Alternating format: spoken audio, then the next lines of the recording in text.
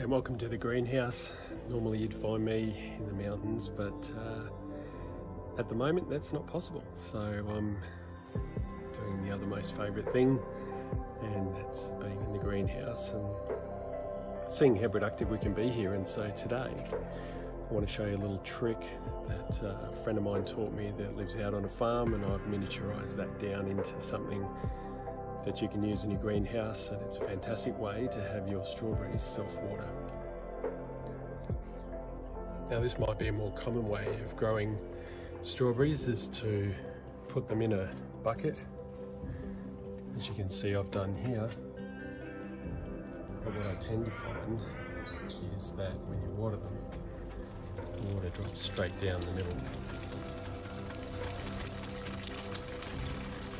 Most of it will run straight down the bottom and water the rest of your garden. So there's a way you can stop that, and particularly in the sunny areas. And it makes it a lot easier to keep the plants alive. You can see this one not doing anywhere near as well as this one, or these ones which we've already made. So let's go to the garage and we'll show you how to make a self-watering strawberry holder. Well, we're in the garage from the greenhouse, so let's get straight into making our self-watering strawberry pot plant. Now this idea comes off the farm, where farmers use these large containers. What they do is they lay crushed rock in the bottom, then hessian bag, and then soil on top. They drill holes in it around the point where the hessian is, and then fill with water and plant on top. And the water then is drawn up, and for weeks on end the plants will water themselves. And I thought, well, can I miniaturize this for the greenhouse, because I have a similar problem with the strawberries when I water them in traditional pots, all that water going right the way through. To do that, we're going to need a milk container similar to this and an egg carton, and they're really just two things that you can easily find in your recycling bin, keeping with our view of upcycling whatever we can in the greenhouse. First of all, we're going to take the milk carton and peel the labels off. And once you've got those peels, cut just under the handle so we get the maximum amount of depth of that milk container for our strawberry.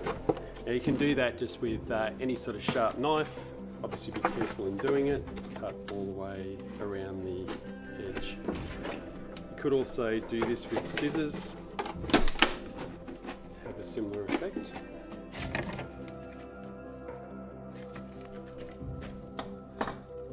And you should end up with something that looks roughly like that.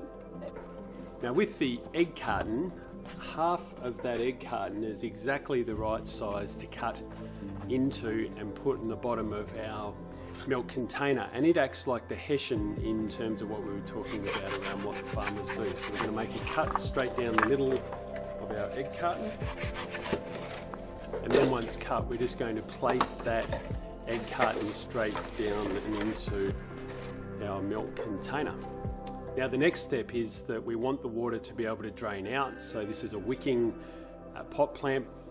Grab yourself a drill and probably about an 8 to 10 mil. Don't want to make the hole too big in that soil will come out of it, but don't want it too small that the soil blocks the water coming out of it as well.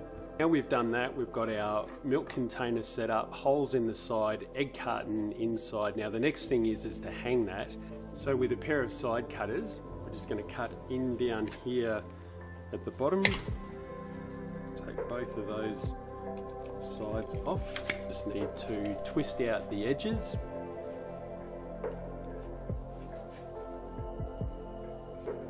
And then we're going to put some more holes in our milk carton. So we want 2 holes at the top on either side, probably just a couple of centimeters from the top. And then the coat hangers that we've cut and bent, we're going to hook those into it, and that will then create the hanging basket for us, in which we'll be able to connect into our greenhouse. Well, back in the greenhouse, and like we talked about, let's repot this one here.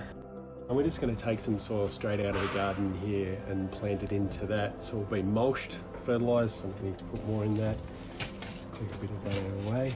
Alright, let's get some nice soil there. Next step is we're going to take the potted one that we've already got. There are some little strawberries coming up in there, so it's going to do fantastically well. Put our handles back in.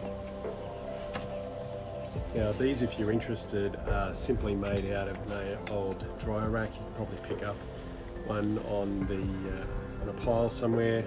I've just simply cut the length and bent it, fill the reservoir.